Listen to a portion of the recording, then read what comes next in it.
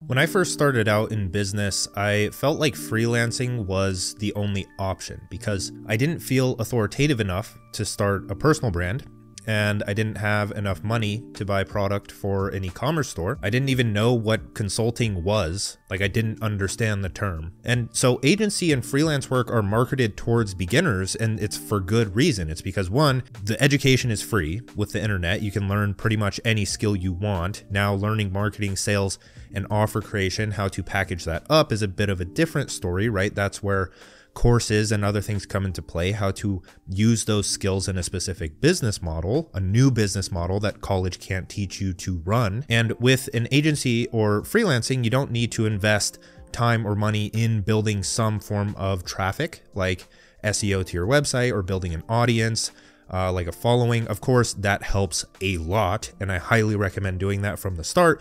But you don't need it, right? You can learn some outreach strategies and some cold email and some LinkedIn prospecting, and you can get your clients that way. And lastly, you only need 3 to 4 clients a month, right? You're not selling a product, so you don't need to make like 100 sales a month to even pull in some form of an income. All you really need is to improve your skill set over time, iterate on your service, get 3 to 4 clients, increase your prices, and boom, you're making more money than 90% of the population. And so that was a no-brainer for me. That's why I started off with freelancing and attempted to do multiple different things with it, right? SEO, web design, all of the above. And I still think it is an incredible option for beginners. I talk about this all the time, but if I were to go back and do something different, I just recommend that people start posting online, providing value, attracting clients that way, showing that you are an authority, and building leverage via a personal brand and a following, so you aren't left with nothing when you inevitably decide, hey, I'm done with this freelancing stuff. Where do I go next? And if you've only been doing outreach to clients, you're fucked. And so 36% of the workforce are freelancers, right? They do freelance gigs. And with the future of work and my predictions and the way the world is moving with AI, automation, I genuinely believe that number, 36% of the workforce of freelancers, is going to skyrocket to 90% plus. I like making delusional predictions. Everyone will be a freelancer because the state of work will demand it, right? Companies will realize, why am I paying for this in-house, paying this guy a full-time salary for the same amount of work that I could pay one freelancer $1,500 to do as one client? They save so much cost, and freelancers themselves can make more money by taking on more clients. It just makes sense. And so that is, everyone will be a freelancer until they decide they want to evolve into a creator. And they can start by doing this right now with what we're going to talk about in this video, the micro business model that we're going to talk about. And still, the options are endless with freelancing or any of this, right? The niches that you can go into are endless. There's endless skills to learn and stack. There's endless outreach strategies to test and content writing tactics. And it's no wonder that the online business world is so overwhelming. Every single step you take, you think you're making progress just to be met with another roadblock that causes a bunch of overwhelm and uncertainty just right when you got out of that phase, because it's all so new. Think about it.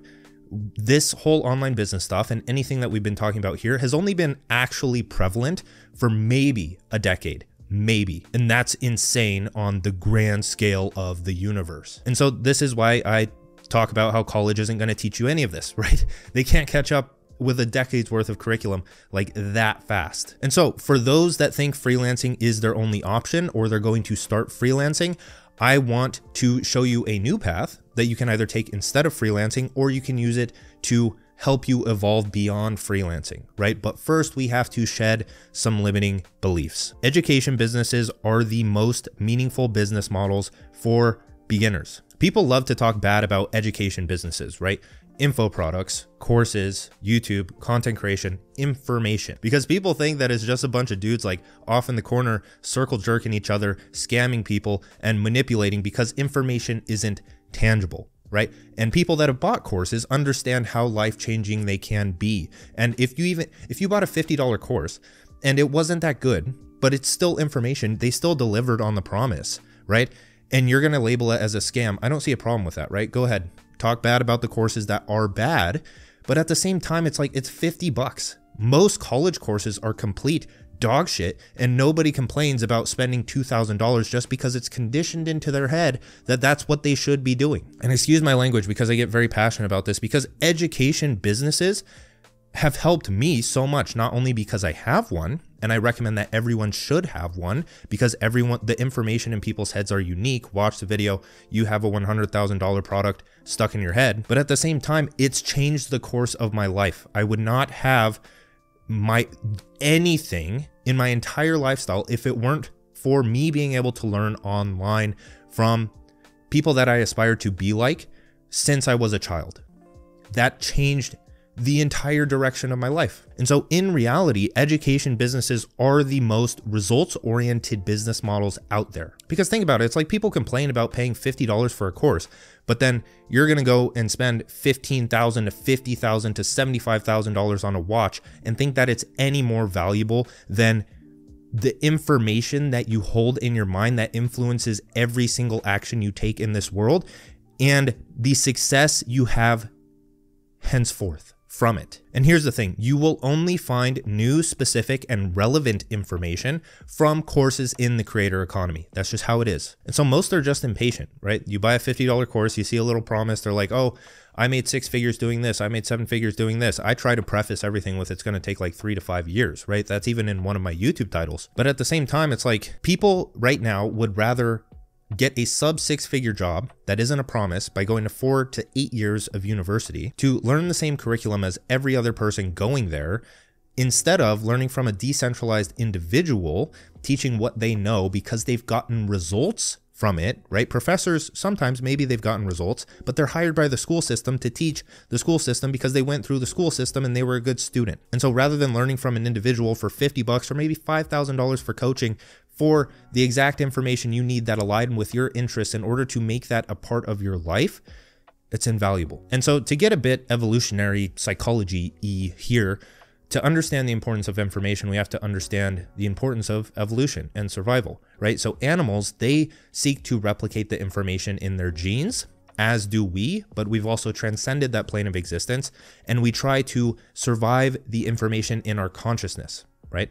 So the ideas, the beliefs, and everything else that we subscribe to that form our concept of self, who we are. And so we don't only try to survive our physical form, but our mental form, which is who we are. It's our self. And so we do this by projecting and communicating the ideas and beliefs that we hold in our minds at any given moment, right? When I'm communicating right now, I am replicating ideas into you that will help form your sense of self, and your sense of self forms your perspective, which forms how you perceive situations, which forms how you make decisions within those situations, right? So if you're watching someone else who's just like throwing out all this garbage and putting poison into your minds, and you're just going to sit there and do nothing with your life, but you're watching this, and hopefully I am replicating myself into you. I'm spiritually impregnating you, if you will, to do something better with your life, because that's exactly what parents do as well. As they are raising them, as they are teaching them and educating them, they are putting pieces of themselves, their mental form into their children. And so are the teachers. And so is every single other person that comes into contact and communicates with them. And so you could argue that education is what creates better selves in this world, and it goes on to impact the collective well-being of the society and civilization. Education is the pillar of progress and evolution. Education changes human behavior. Education creates useful people that contribute to society, earn more, and create jobs. The education industry will only continue to grow, and those that don't accept it may be left behind. Start an education business. I don't care who you are. Start one with a personal brand and contribute to the future. That's where all of this is heading. Find a problem, learn how to solve it, document how you solved it, distill into a replicable process, give it to others that want to be helped. Do it offline and it's called improvement. Do it online and it's called business.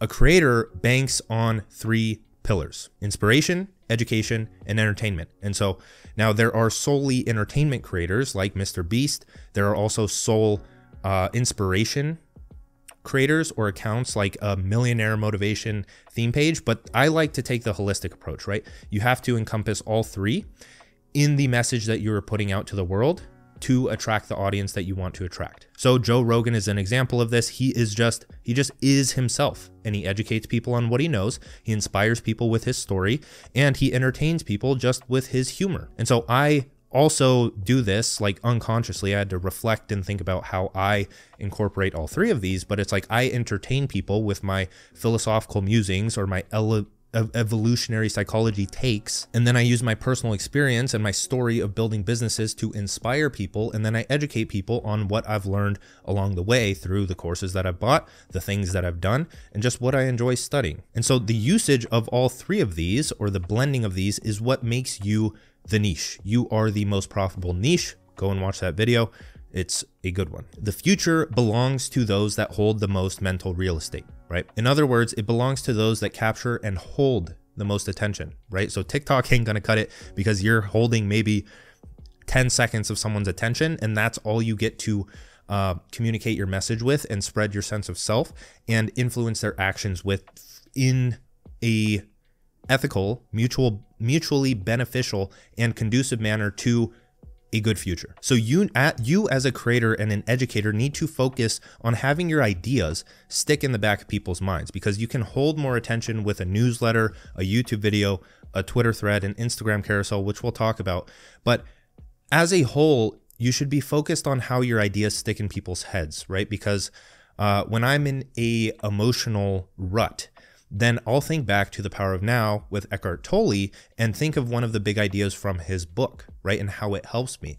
And I will go on to recommend Eckhart Tolle and The Power of Now to other people who are experiencing the same problems, right? Because his ideas were so good and they helped me so much and they changed my behavior, and he replicated a part of himself in my mind through education that I attribute my progress to him. And who knows how much money I've indirectly made him just from who I've recommended it to, who they've recommended it to, and the network layers out. There's probably thousands of people that I have told about The Power of Now that have went and paid him $10. 3,000 times 10 bucks, 30,000 is probably more than that, honestly. Stop thinking of content as a means to income. Will your ideas be mentioned in a top 10 podcast episode? Will your ideas be in the intro of a best-selling book? Will your ideas be mentioned in viral videos and tight-knit newsletters? Write for impact and the income will come. And so in order to do this, you must develop yourself. You must develop your mind, your cognitive ability, because personal development is about solving your own problems. Business is about solving other people's problems. The internet collapses both into one and allows you to earn from solving your own problems and living with purpose. So develop yourself, document the solutions via an education business, and help develop others. By treating your life as your life's work, you go on to change the course of humanity for the better. So now I want to talk about the 3-point micro business model. I do not want to overwhelm you.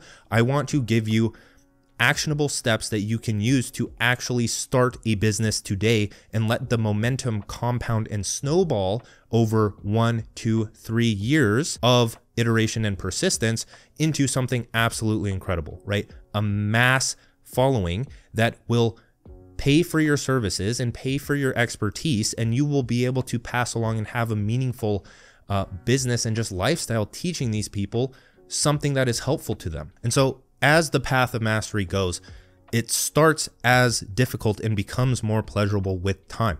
Things aren't going to make sense at the start. You're going to start a newsletter and be like, what do I write? I can't do this. You're going to waste a week of just overwhelming your mind. Stick it out. Seriously, trust me, stick it out. People quit after 2 weeks because they just don't have the sticking power. And the people that have the sticking power without needing a dedicated answer or, oh, like, how do I overcome this? Without needing that absolute clarity, the people that do that are the ones that succeed. The people that think it's a scam because they didn't see immediate results are idiots.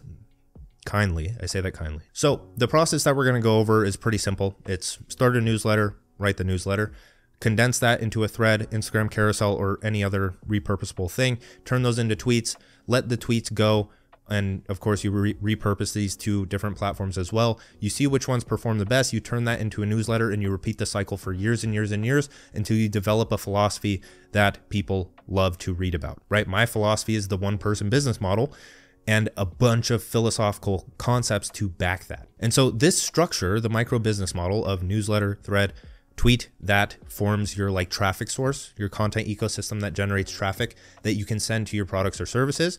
We're not going to talk too much about products or services. You can go watch the best business model to make 1 million in 3 to 5 years, or any of the videos in the One Person Business series playlist. And this is what most of Twitter's specifically successful people run on, right? Because they're writers. And so they start with newsletter, thread, tweets, and then they just keep that flywheel, because then they have like long, medium, and short form content holding the most attention and delivering the best ideas to people's minds. So the first thing is to start a newsletter. And nobody wants to start a newsletter because they don't want to write to 0 subscribers. And that's exactly why you should start one. Nobody is watching. And would you rather write to nobody and get the shit out before you start writing to 5,000 people and never actually send the newsletter because you're afraid of what they're going to think of your shitty letter because you didn't do it earlier, you didn't get better? And so why should you care about writing a newsletter? First, it develops the most authority. Short form content only holds so much attention,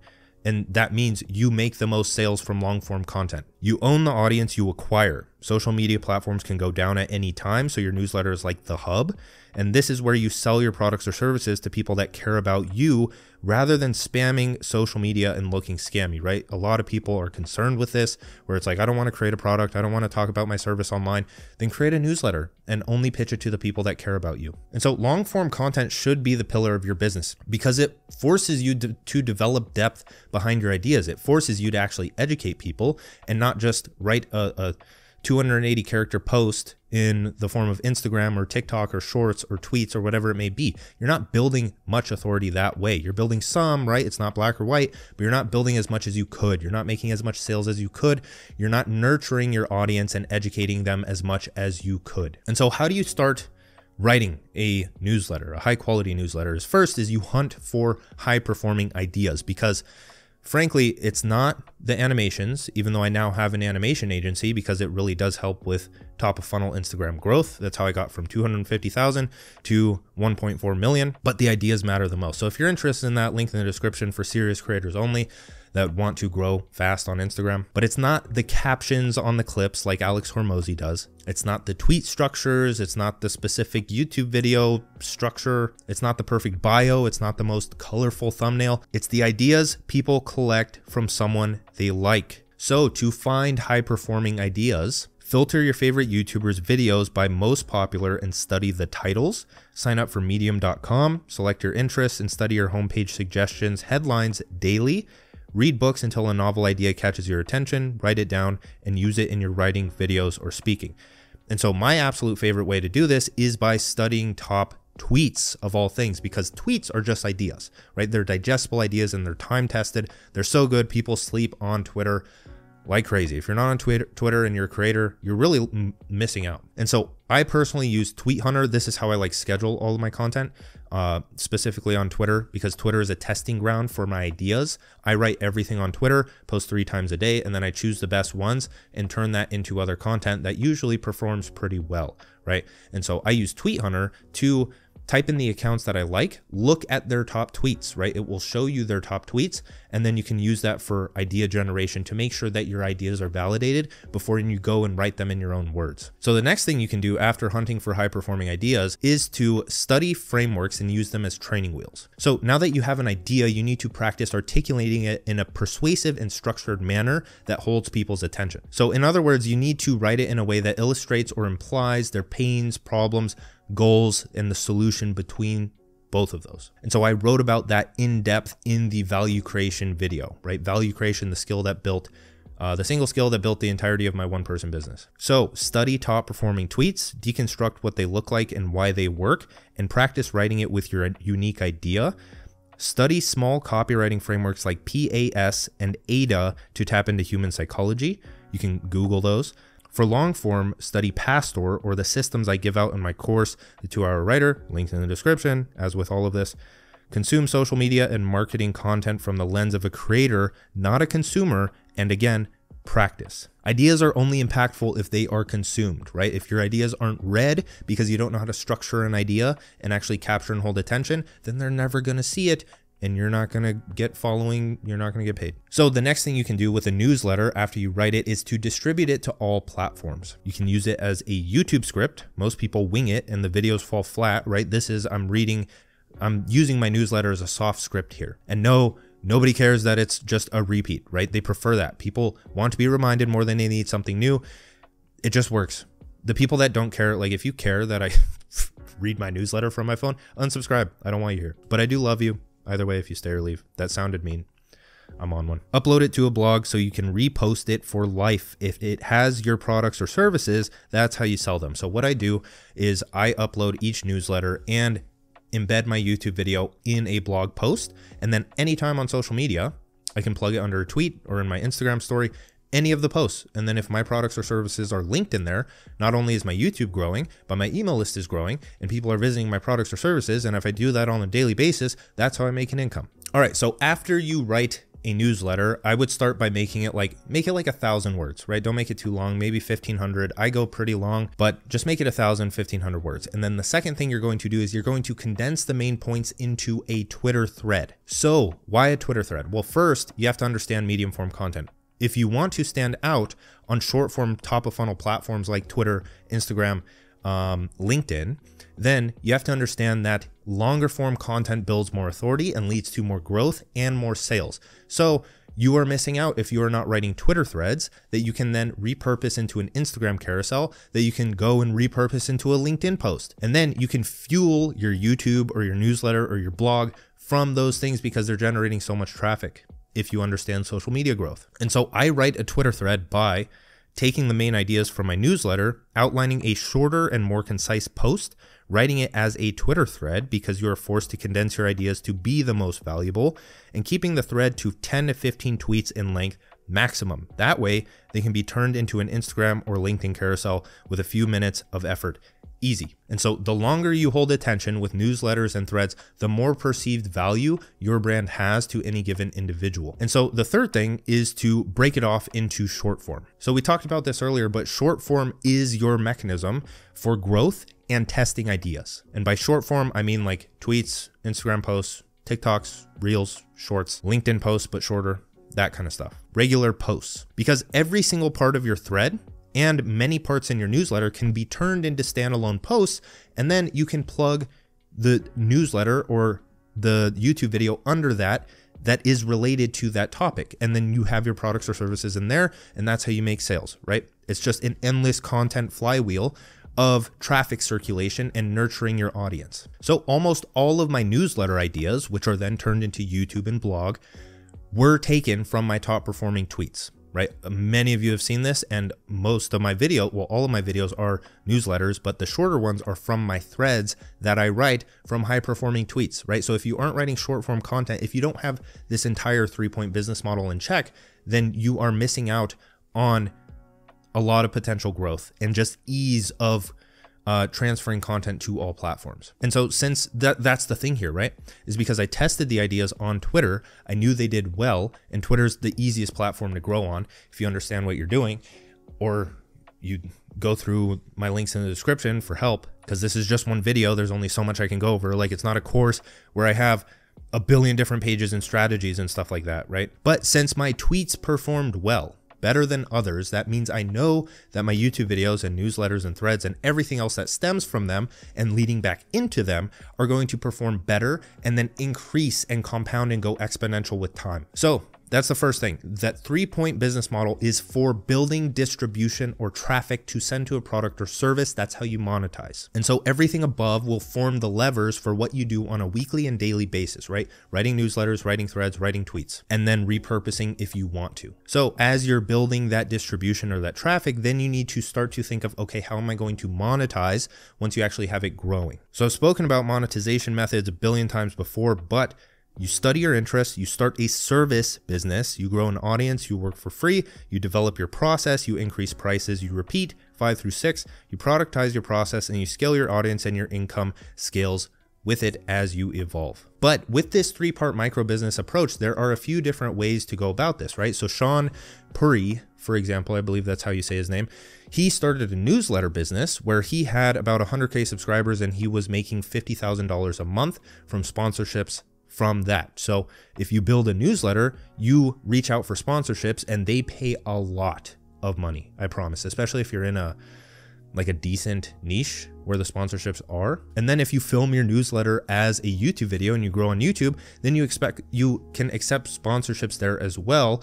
Because when I think about this, I heard this the other day, Max Tuning, a fitness guy, he gets a good amount of views per video, but he said that he only makes $100,000 per year from like AdSense and monetization, but with sponsorships, he makes $1 million a year, right? So sponsorships can make you a lot of money, but creating your own product or service will always make you the most money. And so if you have the sponsorships and you have the AdSense and whatever it is, you just create a digital product like Justin Welsh, who he has two $150 products based on the things that he's done. He literally just created a product because he knew how to grow an audience, and that adds another $1 million a year revenue stream. Of course, when you're on Justin Welsh's level, but still, even people that get like a 10K a month revenue stream, that's life-changing. And so literally the only thing you have to do is just build an audience and then focus and learn about monetization along the way. Teach what you learn, create a product or service, promote, and then you're good to go. Build distribution, then build whatever you want. Shout out Jack Butcher. Because you have infinite monetization options in this day and age. Like once you just build an audience, like opportunities are thrown at you. People are like, hire me. I like your content. I'll pay you $3,000 for coaching. Do you have a product where I can learn more about this? Hey, we want to sponsor your newsletter. Like you literally just have to put yourself on the market by doing the things that I've been telling you to do. Give value, build distribution, ask to get paid. That is it. Before you leave, I have an actual important message. So I've been told many times, digital economics, it is underpriced. It's kind of expensive already, but I am doubling the price. Okay. So Solopreneur Sprints, the cohort, starts on May 15th, around that date. At that time, digital economics is going to be doubling in price, right? Digital economics houses Solopreneur Sprints. So if you want to get in on this month's cohort or May's cohort, then purchase digital economics while the price is still technically cut in half. That's all I have to say for now. I'll talk about it more in future videos. Join the newsletter if you actually want updates. But aside from that, like, subscribe. Hope you enjoyed the video. See you.